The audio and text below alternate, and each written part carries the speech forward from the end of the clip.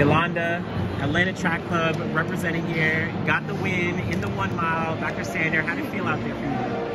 Good. Actually, well, I heard we went out a little bit slow, so I got nervous. So I was like, oh no, I have to kick now. But then, yeah, it went really well. Like, I was in the lead, and at that point, I was like, well, if I want to win, I have to literally just make enough in. And then, yeah, I did, so it was really good. Talk to me about kind of the last lap. I saw you kind of digging in and like maybe looking around a little bit to make sure no one's around. Like, what was that feeling like?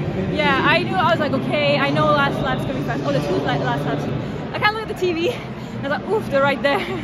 Actually, I heard my coach just scream like, move. And I'd asked him before, like, what he's gonna say, because it's the first time he's coaching me, like, in the mile. And then I knew, I was like, I'm gonna have to run for my life, like, right now. So that's kind of, I was thinking, I gotta get everything from now to the end, and then just like hope it lasts. So. And then Atlanta Track Club, I mean, you guys seem to really be growing on the rise, so much going on. Talk to me about the club in general. Yeah, it's good. Yeah, we actually just have a new coach now, Tommy Nohilly. So, yeah, I've only been coached by him for like 4 months, so that's like kind of nerve-wracking, you know, to just switch coach so close to season. But it's been really good. I really like him. Like, I don't know, he just like has like great energy and like, I don't know, he just makes me feel really calm. So, and that's what I need before race. Right? I feel like I can be uptight. So. There you go.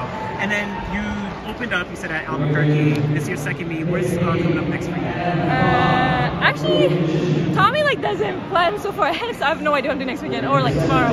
But I know now that I'm going to Millrose, so I was there actually in 2020, so it's been like 4 years. So I'm happy to like kind of like earn my way back in again, so it feels good.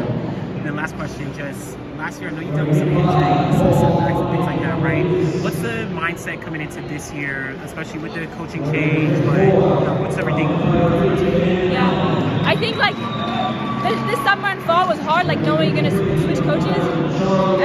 But I think I'm just like, you know, I'm like 32. I feel like I'm going into my peak. So I'm like, if I got like 2-3 years left, like this is it. So I feel like now when I go to camp or like on a run, I like actually enjoy it too. Like after being injured so many times, like now I'm just not gonna be injured. I'm gonna be healthy, and I'm gonna enjoy like my last years and like just be better. Like I want to be faster. I'm going to be faster. There you go. That's my affirmation.